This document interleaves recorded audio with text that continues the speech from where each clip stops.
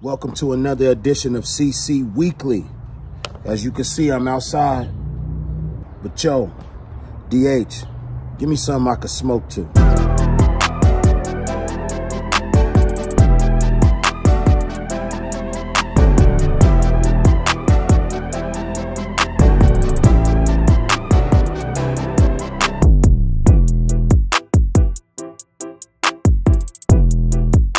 Welcome to another episode of CC Weekly. It's your boy Crook. As always, this is brought to you by WalterHill.com. Premium eyewear, find your perfect pair. WalterHill.com. A lot is going on since our last talk, but I'm gonna rewind a little bit because people saw the pictures I posted with Dre and they've been asking me to talk about it. It was a beautiful thing. I got there late. Yep, leave it up to me to get there late. I caught the tail end of the ceremony. It was a large crowd outside, you know, on Hollywood Boulevard.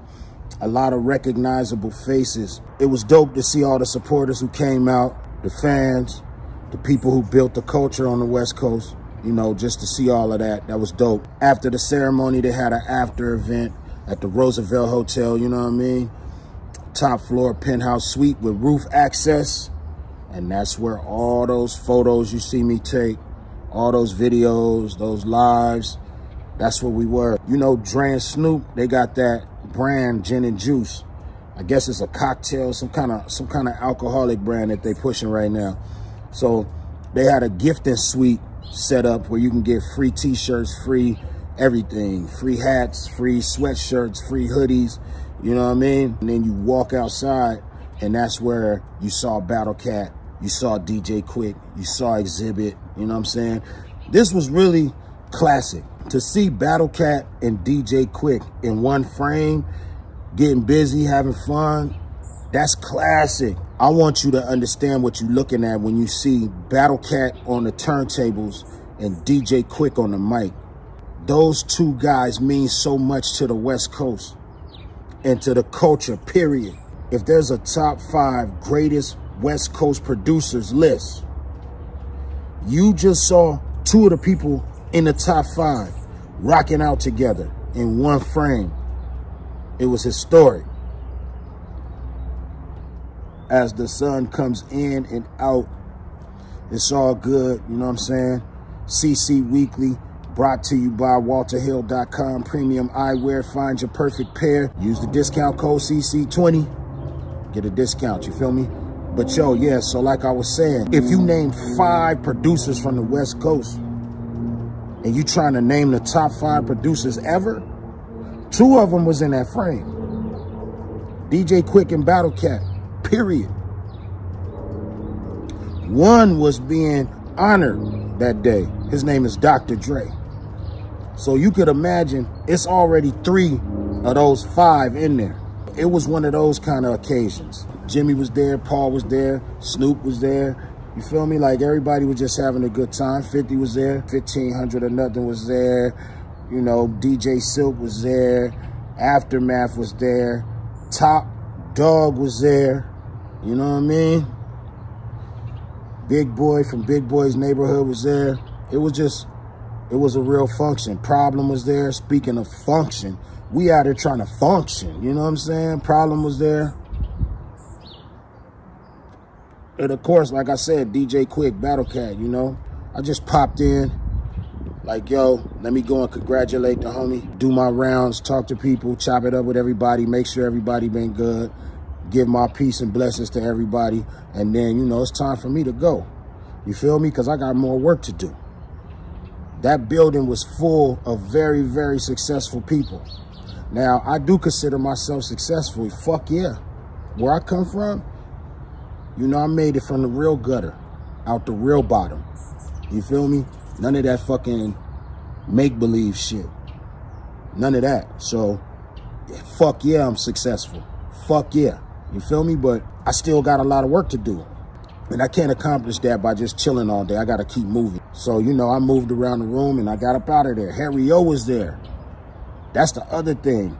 It was a full circle moment when you think about it because Harry O was there. For those who don't know, Harry O is the guy who helped Suge finance Death Row from its inception. Put up the money. And Death Row ended up being very vital to keeping Interscope Records alive. So the guy who gave Suge the money to start the label that helped Interscope stay alive was in the building as a full circle moment after, you know, being released from jail all them years. So to see Harry O and Jimmy Iovine and Dr. Dre and Snoop Dogg all in the same fucking location, that was a full circle moment for the empire of Interscope. You feel me? That was a full circle moment. But like I said, it was time for me to go, get my foot on the gas. I have work to do. I got business meetings to be at. I got sessions to be at. I got shit to build. So I could sit up here on this rooftop and not give a fuck about shit.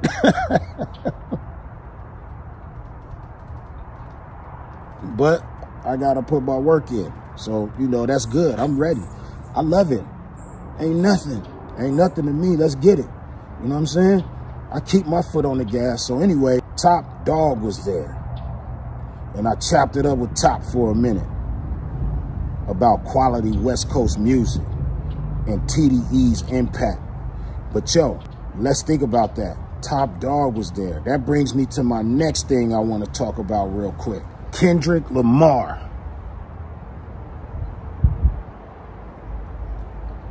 Y'all gotta forgive me, man. I'm outside. We on location. You know what I'm saying? So when the clouds go by, it changes the tone, the colors, the wind is blowing. Who knows? We rocking and rolling though. And it's brought to you by WalterHill.com. But check this out. Kendrick Lamar. That verse. That verse. Like, Kendrick is really good at shaking up shit. This like Control Part 2. Except this song is a club banger. So chart-wise, it's going even further than Control did. I've seen people online say, Crook, what do you think about this song? I gotta tell you something. I'm a little biased. I'm a little biased about this song with Metro Boomin, Future, and K-Dot. You know what I'm saying? This song, what is it called? Like That? Yeah. I'm a little biased because that sample that they're using is from Rodney O and Joe Cooley, Everlasting Bass, and that's a West Coast classic. That is a West Coast classic since I was a kid. Lowriders, Impalas, El Caminos, Regals, Cadillacs, Coupes was flying down the street or cruising real slow with the windows down, bumping that Everlasting Bass by Rodney O and Joe Cooley. So for him to get on a West Coast classic and serve, it mean a little bit more to me. It's probably a little bit different for me. When I hear it, it's playing with my bias. You understand me? But I can admit when I'm a little biased towards something. A lot of these talking heads in hip hop, they don't admit it. You know what I mean? But I could admit it. Really speaking our language on that Rodney O and Joe Cooley. Are you crazy? So when I heard it, I'm like, oh shit, that's where they went? They took it there? And then when he came in spitting what he was spitting, I paid attention to that line about Prince and Mike Jack. And I said, oh, okay, that's probably why he's doing those sound effects. In between the bars, he had these little sounds he was making that remind me of a Prince song. So I felt like he was in his Prince bag, the whole verse really, if you pay attention. And I do think that that's a great comparison. Drake, Mike, Kendrick, Prince, that's a great comparison. So, you know, he did his thing. I feel like it was jabs. It was jabs. He didn't try to go just knock him out. You feel me? But K-Dot is a master at crafting songs and verses. So I'm not surprised that he shook the game up like that. J. Cole is nasty. J. Cole is vicious. When Cole want to get that pen moving, it's going to move. It's going to move.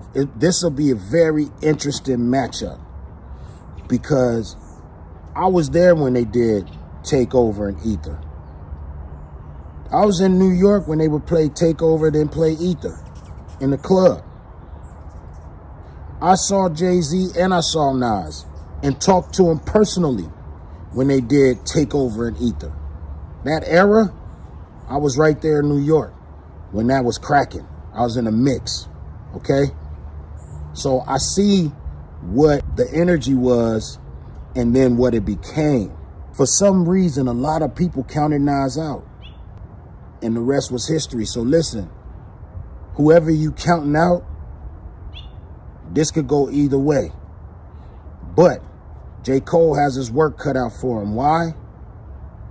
Because he's not only going up against somebody who is lyrically talented and creative when it comes to the craftsmanship of a song, but he's also going against somebody who comes from gang culture.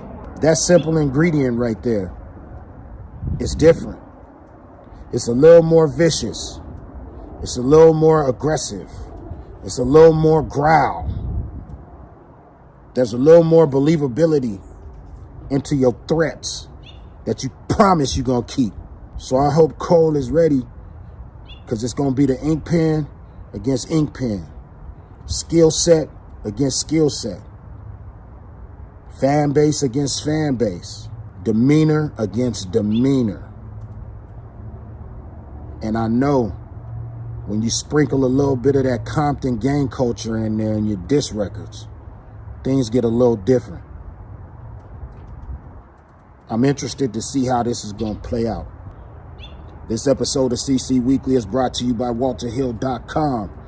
Find your perfect pair. The code you want to use is CC20 for that discount. P. Diddy, man, I'm telling you. Y'all probably already heard this, but one time I was invited to do Making the Band. While I was on Death Row Records, they reached out and invited me to be on Making the Band. So I flew all the way to New York, jumped in like 2 or 3 scenes. One scene, we was playing chess with some elders, me and Dylon. Another scene was like a dinner table scene. Everything was filmed, finished, cut, edit, all that. Puffy saw it and said, hell no. See, y'all gotta understand, there was people who fucked with me when I was young, Crooked Eye. You feel me? But it was a lot of politics in the game. It was politics. So Puff was like, we not giving him that look, because ultimately that's going to help out Suge Knight. Like, why would we put Suge's #1 new artist on our platform that we built and we beefing with him? You feel me? I understood it. It was all good. But yeah, Puff was like, get that out of here. And then I seen him at the Shark Club. You know what I mean? Like about a year later. And me and him had a long conversation. Jay-Z was there, Beyonce was there. That's for a whole nother episode. But we had a real conversation. But like I said, that's for another episode. I don't know where I'm at with P. Diddy yet. People ask me my opinion about that. I really don't know where I'm at yet. Maybe I got to see some more of it unfold, you know what I'm saying? I'm a real patient person like that. I do want to ask y'all a question regarding P. Diddy, though. Do y'all think the feds moved in to find evidence against him or to destroy evidence that he had against other people? You know, everybody got their get out of jail free card. You feel me? Like, yo, y'all ever try to take me down? I'm pulling this out right here. You think they went in to go grab that? So the even more powerful than P. Diddy would be spared during this whole process? I'm just asking.